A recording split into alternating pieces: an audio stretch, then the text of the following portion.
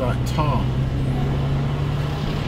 It's like tar, isn't it, Rashane? Yeah. So I've got Rashane with me today. There he is. He's got his roller skates on, and he's good on the roller skates. We're just entering Margate now.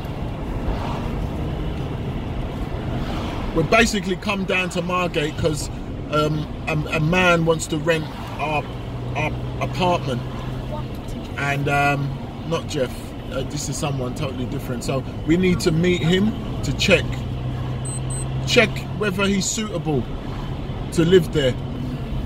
So that's what we're going to do. That's what we've come down here to do today. I want to put a TV in my cabin and a DVD player. And also I've got to go to the bank, so I can't do it in London because I'm in Margate. And I've also got to go and see the estate agent and sign some documents so it can allow the person to move into the apartment. Then I've got to have some lunch. What else? Get Rashane some McDonald's or whatever. We just met some lovely people in Minis Bay. They were really nice. One of them was a lady and her husband got their own building company. You know, I think they're in Canterbury. But yeah, they've come down to live here because of the nice breeze, you know, nice air. It's all good. So we're just past Westgate. We're in Westbrook now. Westbrook. And the reason why we're down there is just property. That's what we're dealing with down here, you know.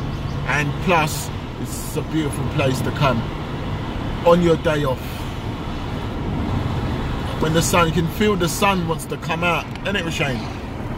The sun, you can feel it. Can you feel it, Rashane? The sun is getting warmer. You got anything to say to the people, Rashane?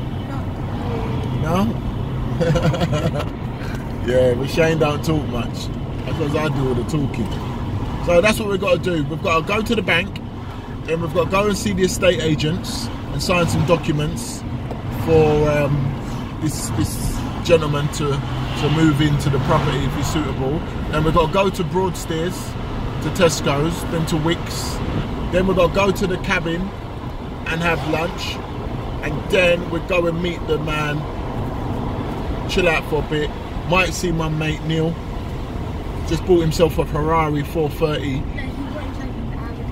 And I think he bought an Audi R6, I think.